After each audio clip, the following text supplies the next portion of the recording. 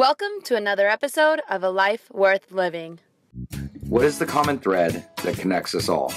Sometimes we feel alone and we believe that we are the only person on earth who could possibly feel this way. But maybe we all have more in common than we think. So, we're asking for people's point of view to talk about their experiences in an attempt to better ourselves and find the common thread that connects us all. We'd like to thank our sponsors, Anaheim Stoneworks and Master Toddy LA Training Center. Our guest today went from a lavish life of whining and dining to house arrest. It's my pleasure to introduce to you Garvey Daniels. Welcome, Garvey. Thanks for coming on. Thank you very much for having me. I think, having known your background and working together, and want to start off thinking, when we first met, the funny thing is that we did have something in common from the get-go. Absolutely. Both coming from recovery and being in the programs. Absolutely.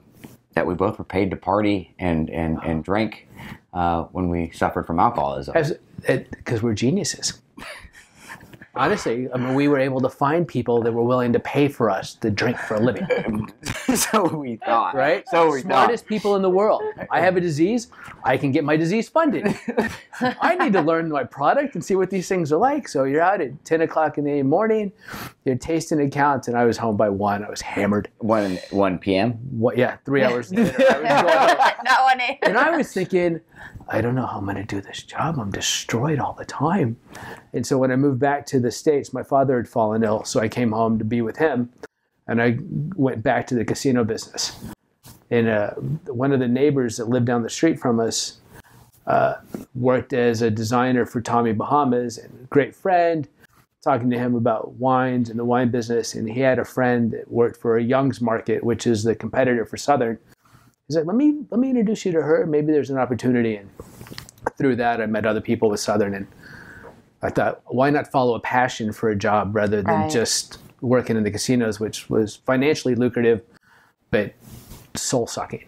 So how does that work out for you, given that you had a drinking problem, but you loved the wine industry? You really enjoyed your job. You were passionate about it, but you had a conflict there. Well, I didn't, because I loved wine and I loved going out and drinking. At the time, I didn't think I had a problem. I'd go out, I'd drink, I'd get drunk, no problem, it's fine. I didn't see all the negativity that, looking back, and the situations I ended up in. And what were some of those situations? Oh, I put my career in jeopardy a few times. When did you know you had a problem? I knew I drank differently when I was 19. Okay, so how, when you were 19, you noticed, how did you notice that there was a difference? I knew that I had different friends for different days of the week, because the guys that didn't have class Tuesday morning would go out on Monday night, and I'd go out with them. And the guys that didn't have class Wednesday morning, your little schedule all planned out. I could go out and I'd plan. And then there were times when, and you and I have talked about this with the analogy of putting your foot on the gas and you're drinking. And so you're going and you're having a great time, but you kind of know when the good time's over and it's starting to get bad, and you can put your foot on the brake. And I could do that every now and then.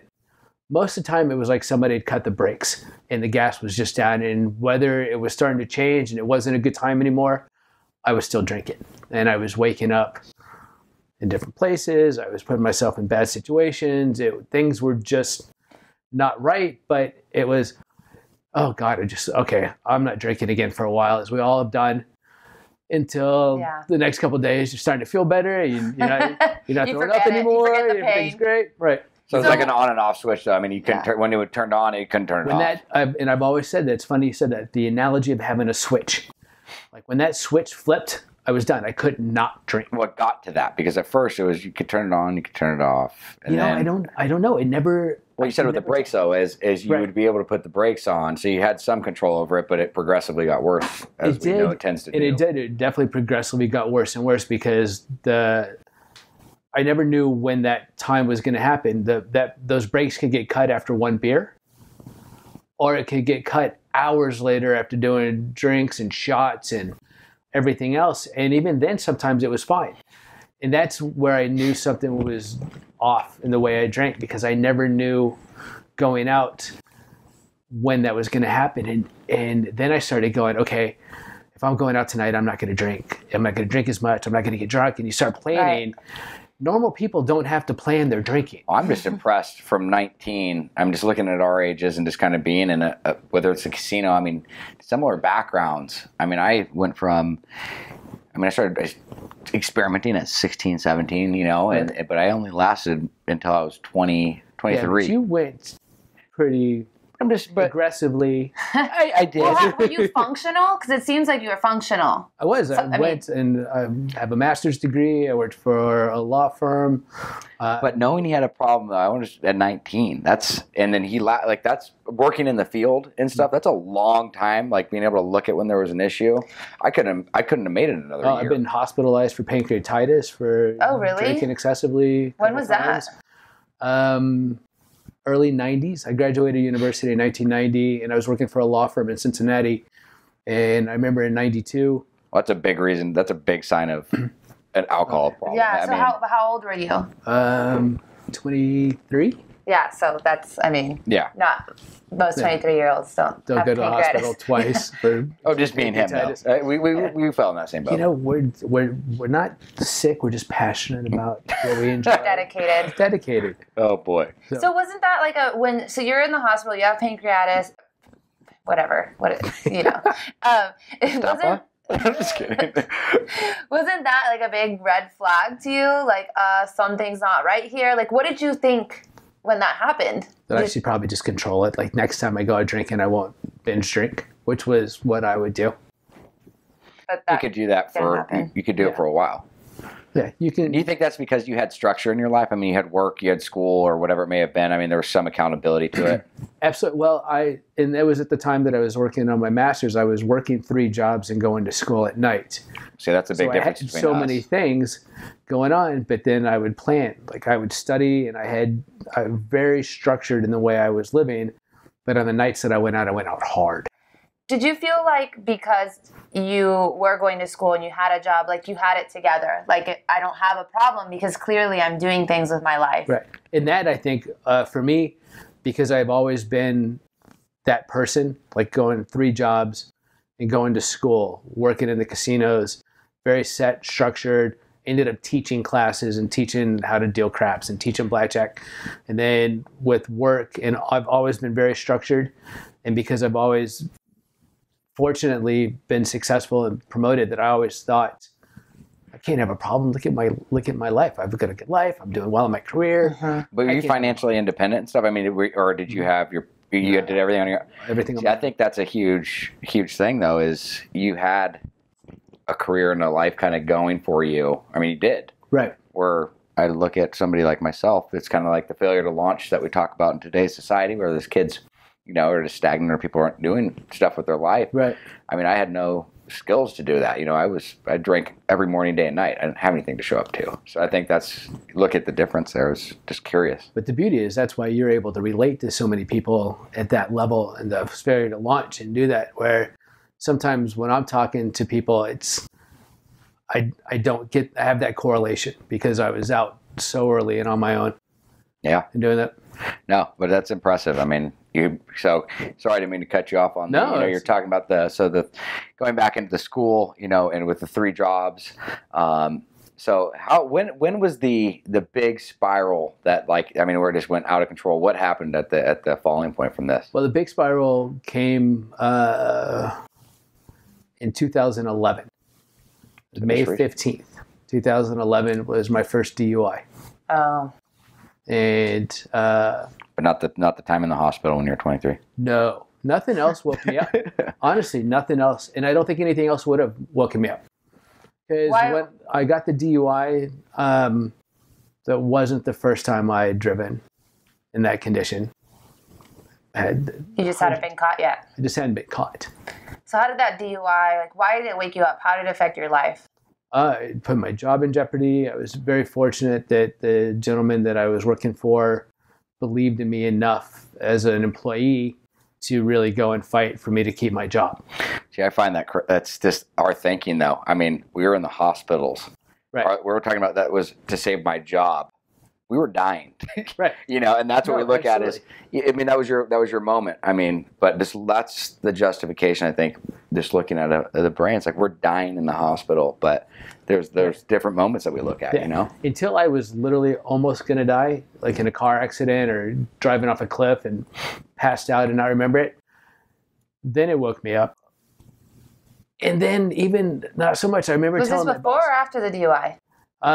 Well, the accident. Yeah. I had an accident, the first DUI, rear-ended somebody. Okay. And then they saved my job. And I remember talking to one of my bosses and saying, hey, look, I got to slow down. And I think I need to for me. I think I've got a problem. Like, I need to quit drinking. And he looked at me and goes, I pay you to drink. I went, all right. Really? Yep. So I'm like, all right. So then we're trying to figure out ways where I could drink vodka sodas and spit it into my water, or like order the vodka and a soda water and kind of switch them, or finding ways to trick accounts into thinking I'm drinking or doing it. And then 2 years to almost to the day, May 16th, 2013, I was at an account and ended up getting my second DUI. And that's where What happened in that one? we were at a sushi restaurant trying to get the business, and I brought in a 15-year-old Japanese whiskey and $100 bottle of sake, thinking I'm going to impress this guy. We're going to have a great time.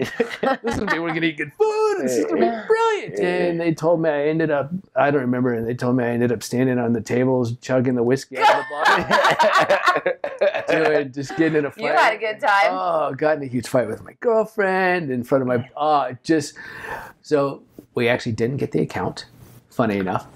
And, I ended up coming Really? to... Dancing on the table wasn't? You would have thought. I would have hired you, dude. I would have hired Right? you. Sales and entertainment all at once. Yeah, man. Yeah, I came to in the Laguna Beach Police Department.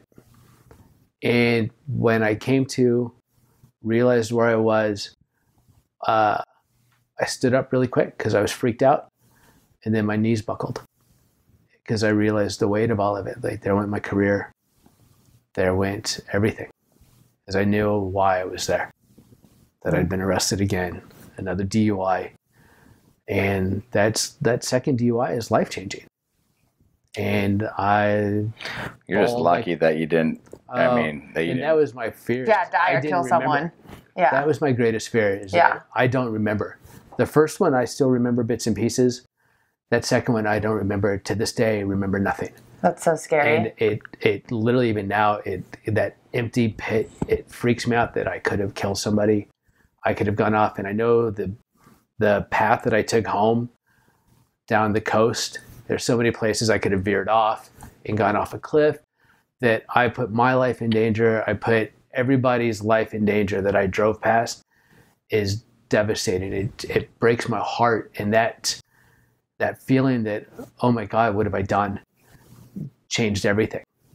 And it's everything is different now. There's a gentleman in one of the meetings that I go to that is awaiting trial. The attorneys are going back and forth that he got in a car accident and killed the passenger. And he's an amazing guy. And you realize that it doesn't matter. You can be from the upper echelon of society and life to the bottom, and alcohol is the great equalizer.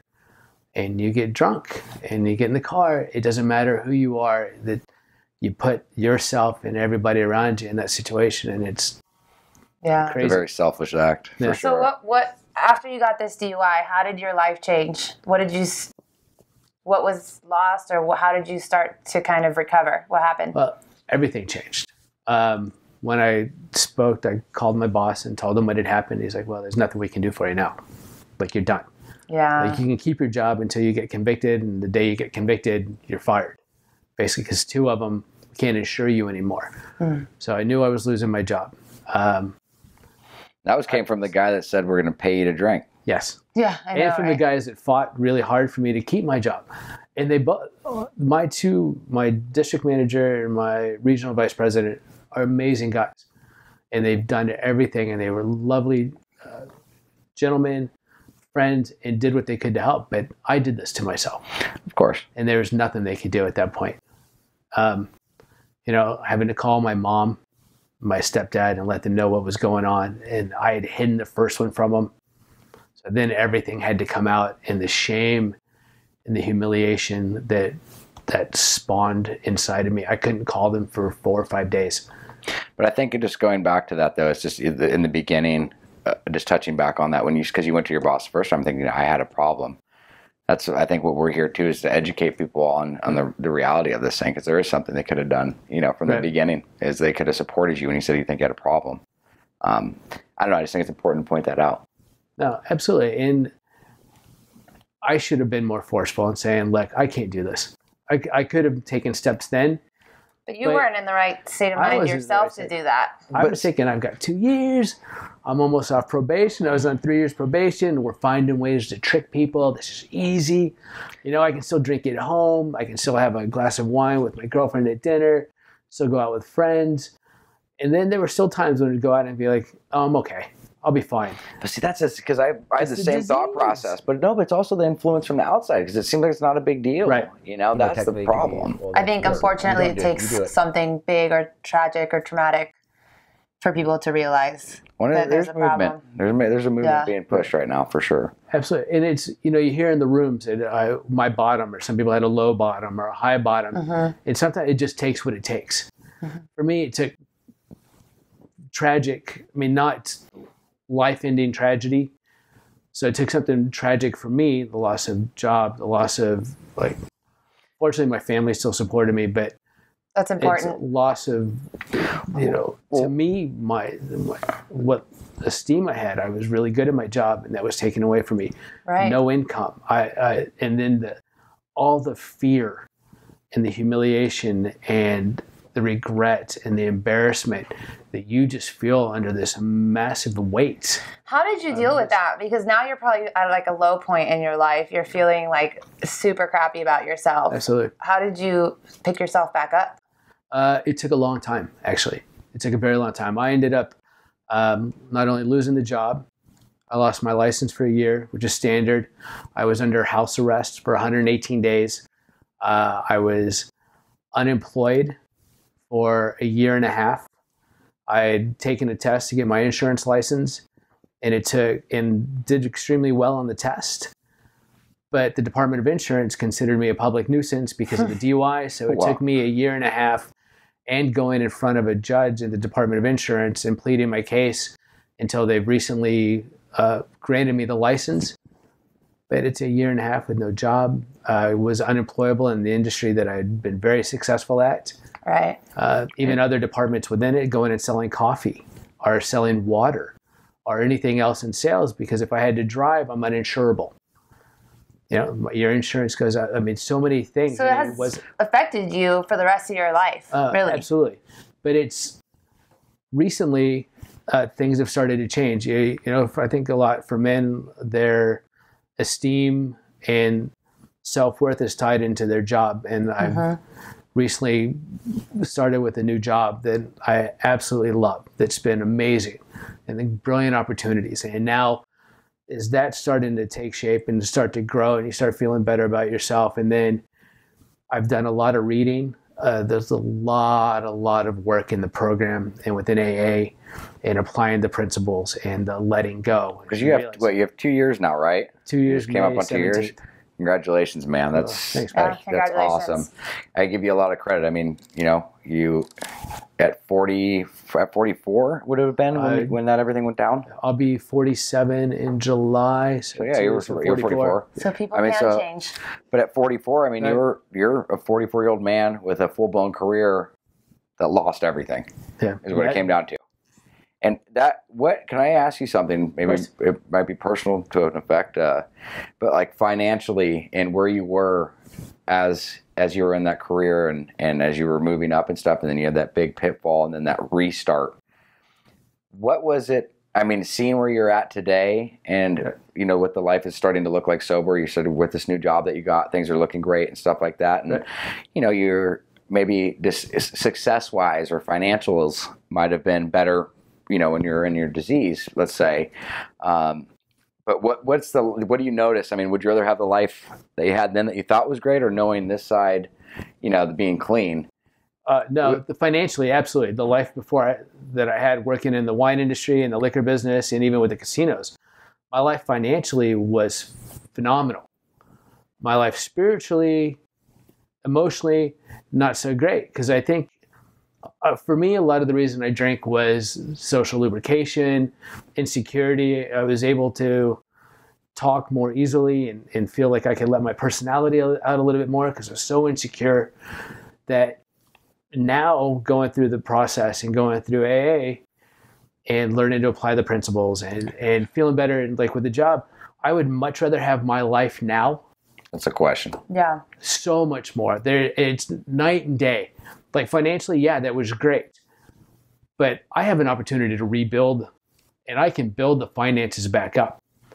But the work that I'm able to do with me and how I feel, and when I wake up every morning and I say my prayers and I walk out the door and I'm happy to go to work and life looks better. I mean, I know that sounds really Pollyanna and I know that sounds really cheesy, like, yay, but it's true. The reality is that finances, they're great, but they don't bring you they don't bring you long-term happiness. I always used to joke around and they say the money doesn't buy happiness. Well, you're shopping in the wrong place. The money can buy some good, happy things. Yeah. But how do you feel about yourself? Like, that's great. Go buy the new purse. Go buy a new suit. Go buy all these great things. And tomorrow you're going to need to buy something else too. Because you're covering it's something so up. Fleeting. Yeah. And now it's like, in the friendships I have are friendships. It's not, I don't have drinking buddies. I have friends. I'm happy that you were able to turn your life around and that you're helping other people now because that's so important. And your perspective is amazing. I really think if you can share that with more people, it's going to help a lot of people. There's a saying I heard when I first got in the rooms, said the closer you can push other people to the top of the mountain, the closer to the top you get. Yeah. And so that's kind of how I feel with this. The more we help get people to the top of the mountain, so to speak, the closer we get ourselves. Yeah. Thank you so much. I mean, dude, appreciate it. You got so much knowledge. You're super intelligent, intellectual. You got so much to offer. Thanks, so brother. Appreciate you. I'll pay you later. Yeah. I take checks, Visa, MasterCard. Cool. Thank you so much for coming on. Oh, thanks, guys. Appreciate it.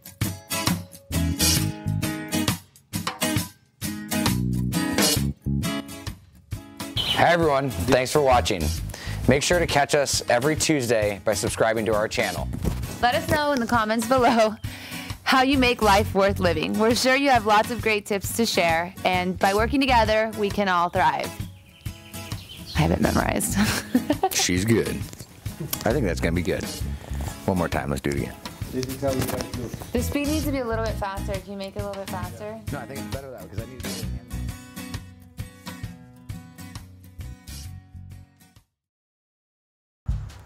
We'd like to thank Anaheim Stone for making this show possible. Nothing says luxury like enhancing your surroundings with natural quality stone. Master Toddy LA Training Center offers authentic Muay Thai training with locations in Bangkok, Pomona, and Anaheim. For more information, visit mastertoddyla.com.